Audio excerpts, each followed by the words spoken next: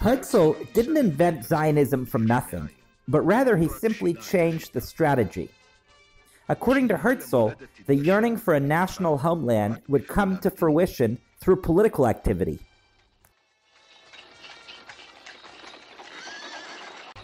But the early days of political Zionism were not exactly a success story. The Turkish Sultan Abdul Hamid rejected all of Herzl's proposals to sell the land of Israel to the Jews.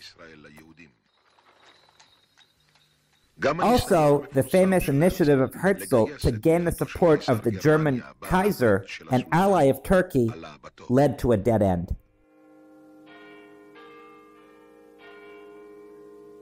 Reluctantly, Herzl turned to England.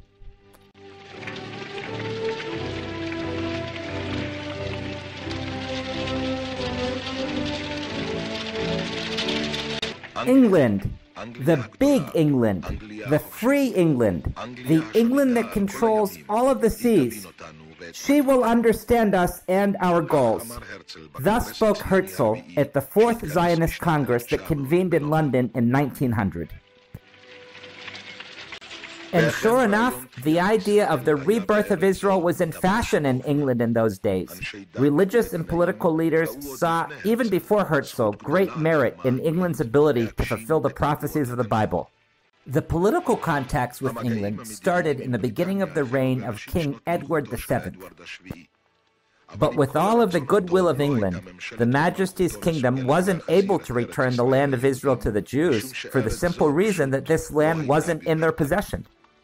Colonial Secretary Joseph Chamberlain held negotiations with Herzl about settling Jews in Cyprus or Sinai. The Zionist movement was interested in these places because of their proximity to the land of Israel.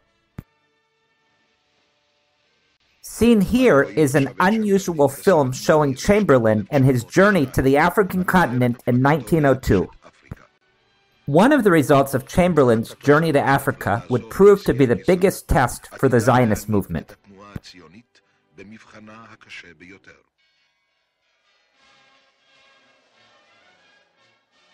Shortly after Chamberlain's return from Africa, in March 1903, he summoned Herzl to a special meeting in which he said, "As part of my journey, I saw a land that's perfect for you. The land is Uganda.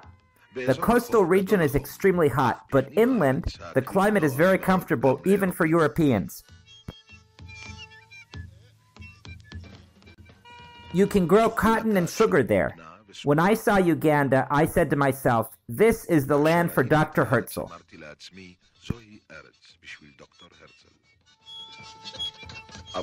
But Herzl rejected Chamberlain's offer.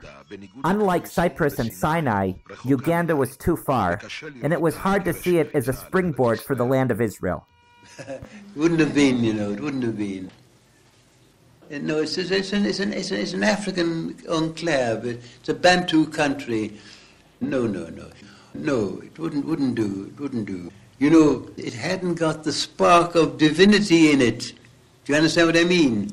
It hadn't got the essence of our recreation, of our return to Zion.